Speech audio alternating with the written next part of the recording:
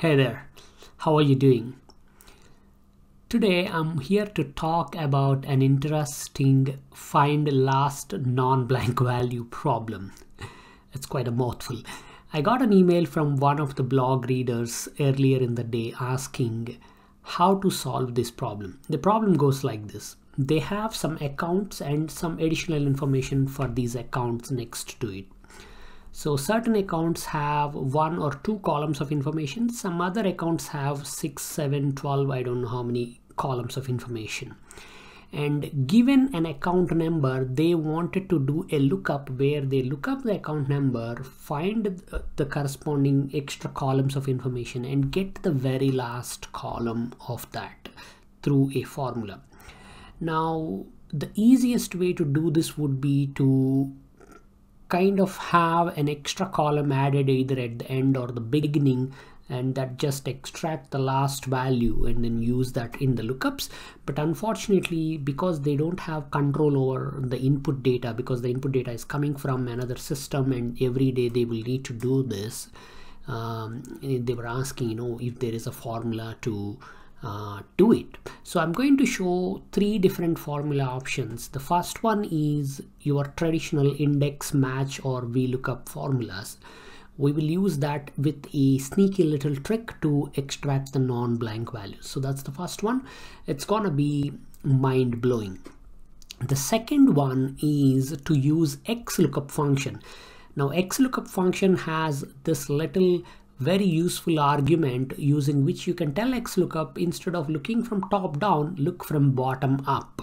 Okay, so when combined the bottom up lookup with the wildcard option, we can actually find the values from the bottom, because we are really looking for non-blank. So we'll just go to the bottom and find the very first value, and then that's the answer. So that is your xlookup option. And the third option is to use index match along with the count a function. You could use count a function to count how many values are there that are not blank, and then use that inside the index match. Along way, I'm also going to talk a little bit about the very useful let function and how to use that to declare variables so that you can shrink your long formulas into short ones. So I hope you're up for this adventure. Let's jump into the Excel. So here is our file, and we wanted to, for example, find the account number 2014, which is here, and the last non-blank value, which would be bank. So this is how the answer is coming up. There are 3 different formulas, and we will go through them in one at a time. Let's just say this is the first one. This uses your traditional index match and lookup formulas. So we all know how to find 2014 and get the second column value. We could simply use vlookup 2014 and then in the table array here, in the second, get me second column value, and then false for exact match, and then that'll find cash. Okay, now the trick really is, if I want to, for example, in a range, I want to just find what is the last non-blank value. How do you go about it? You can use either vlookup or xlookup or lookup formulas with approximate match, but find for something that is not gonna be found in the data. It might sound a bit cryptic, so I'll show you the formula. We will say xlookup, because we have the data going horizontally, and then we'll simply look up for something that is not going to be in the data, especially the item that we are going to look for should appear at the last when you sort it in alphabetical order. So this is something like a bunch of Z's or Z. And then we will say I'll just show you with one set of data here. So we'll give that range as input, and then say I want the value from the very first row. So essentially we want the last non-blank, and then we will say true for approximate match, and then this will find the last non-blank value. In this case it will be freedom, but if you were to put some more extra items like extra, it will change there, and if we delete it will go back to freedom.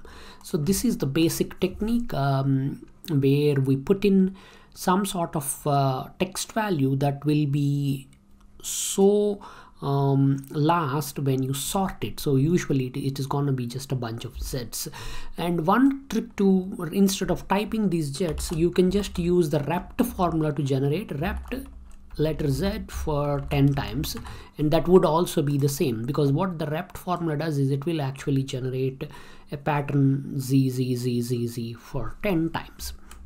Okay, so this is the basic technique. That's what we have used here in a pattern like this.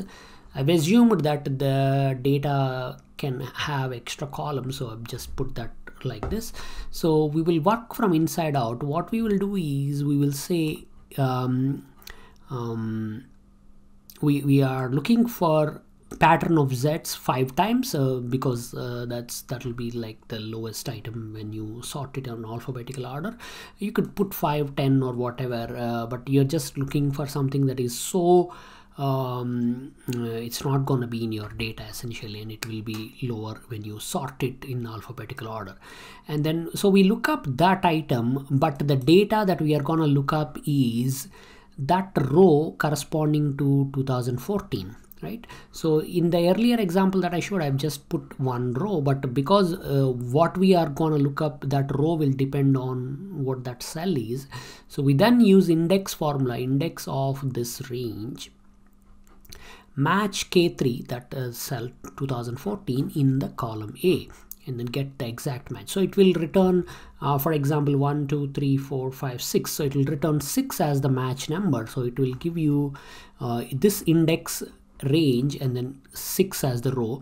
We will not specify the column number for index formula. What this does is, index formula, when you give a two-dimensional range like row and column range like this, and specify that I want the 6th row but no column number, then it will give you all the values in the column, in the row number 6. So you will get in this inside little index formula, you're gonna get an entire array. Okay, so that's what we will get, and then within that we are gonna look up that z, and then it will do. What is this lookup formula? Instead, why are we not using xlookup? This is because what lookup does is it will be a shorter version. It will always do an approximate match, so we don't have to give any extra parameters, and it will do the work. So examine that formula in the download file if you are feeling a little bit lost, but I hope you're catching on. So the second one is to use xlookup, because xlookup has this interesting option where I can look from down. So for example, I can say xlookup, and then I can give a lookup value. I want to look up anything because I just want to get the last value. So anything means within double quotes star, which stands for anything. And then the lookup array is, this is just a demo of finding the last non-blank value. So I want to look up in that, and then I also want to return the same thing. Okay, and we will ignore the if not found. Match mode will have to be wildcard because we are looking for anything that matches that pattern. And then search mode is, by default it is from first to last. We will say it should be from last to first. So this will go and find for that thing. Now the problem why this is coming up as hash NA instead of actual number is because these are numbers and we are trying to look for a text value, so that's why this is not working. But if I were to move this sideways here, I'm gonna get cache. You could hear Excel barking in the background. So this is how that particular one works. Okay, it doesn't really work for numbers, but it will work for these values. If you have numbers, what you want to do is convert the number into text through a different function. Like all you have to do is through lookup array, you just want to ampersand empty space at the end that will turn everything into text, and then you find it and then return the same value. So that will work. Okay, so this is how the xlookup thing works. Now let's use that idea in our formula here. So this is actually using two xlookups because it is It's not a single thing. We have to actually find 2014, get the corresponding row, and then find the last non-blank value. So the way that works is, I think it may be easier if I actually show you another useful feature of xlookup, which is xlookup 2014. So I want to look up 2014 here, and I want to return this value. Okay, so what this does is it will return an entire row corresponding to 2014, so it's gonna return an array. So this is another feature of xlookup where it will not just return one value. If there is multiple values matching, it will give you all of those in that row. So because all of these are 2014 values, it will come up, and some of them will come up as 0. So now this new array, if I pass it on to the second xlookup, then it will find the last non-blank value. So that is the technique that we are using here, by also incorporating the let function. So we start by declaring a variable let mrow is that lookup array. So we declare a variable saying have a variable called mrow which holds the return xlookup array. So that will be corresponding row for 2014. Once that is there, then do another xlookup, find star in mrow, and then return the corresponding value from mrow by using wildcard search from bottom. Okay, so that's -1, and that will do that. Okay, without using let function, what would have happened is this xlookup would have become even longer, because we will have to take this and use it twice, once here and once there. So because we are using let function, it kind of becomes a shorter function, that's all. But nevertheless, the result will be same. Okay, so this is that. Now let's just say you are still using an older version of Excel and you can't use xlookup. You can still use this approach here or this approach here. So both of these approaches work. This approach I'm using helper column to showcase, but you can also shrink that into one big formula. So what we will do here is we will first find out how many values are there in 2014. So this is simply using index formula, find out the corresponding row for 2014 and then just count how many values are there. Okay, so that's count A because these are text values, so we want to count everything within this to range the row number that is corresponding. So essentially this will all be like that, and it will count and then say okay, there are 2 values, so that's number will be 2. Once we know that I want the second value in this array, okay, we will then use another index match, this range index match 2014, and then get the second row. So this is how it works. You can use that particular function.